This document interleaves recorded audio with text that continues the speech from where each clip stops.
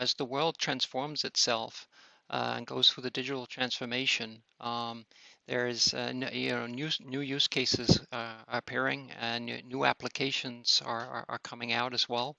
They are having to think about, do I have the right network in place? And often they don't. They know they can gain efficiencies from, for example, there's this other buzzword out there, computer vision, or this is now where cameras can be monitoring a specific part of a process or monitoring people coming into a plant or leaving a plant. For you to be able to, do the real-time analytics of that video stream, you can't typically do that over a public cellular network. The latency is simply just not good enough. Sometimes even Wi-Fi doesn't work, or the Wi-Fi, at least the type of Wi-Fi you have in your plant, won't work. And you need to start thinking about other types of networks, such as private LTE or private 5G, and the various flavors private 5G comes with. So that's one use case. Another driver for these private mobile networks is extended reality, where they want to improve the productivity of their maintenance teams. They want to be able to fix things quicker, where they then arm the people in the plant doing the maintenance and the repairs and the fixes with real wear glasses, for example, or other types of glasses. That's just one of them. There's many of them out there.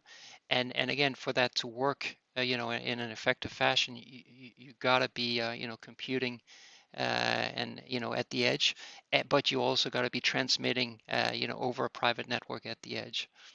I would argue a third case that's interesting, where everybody thinks about, oh yeah, I need a private 5G network, or I need a private LTE network. Well, not always. Sometimes yes, you need a private network, but it could be a private, basically LP-WAN, or private, or also known as LoRa.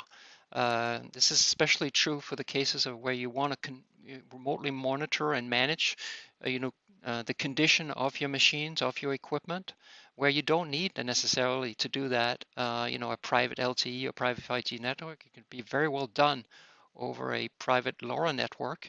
And the advantages of a private LoRa network is that it's long distance, so that one LoRa net gateway in your plant can cover up to 4 to 5 miles, and it can have thousands of sensors behind it. And these sensors are battery operated, so the battery typically lasts up to 5 years, right? So that's one of the advantages of leveraging private LoRa, as one of these other private networks, right? Where suddenly, this constraint you've had with cellular networks eating a lot of your power on your battery operated device, well, that's no longer true with a private LoRa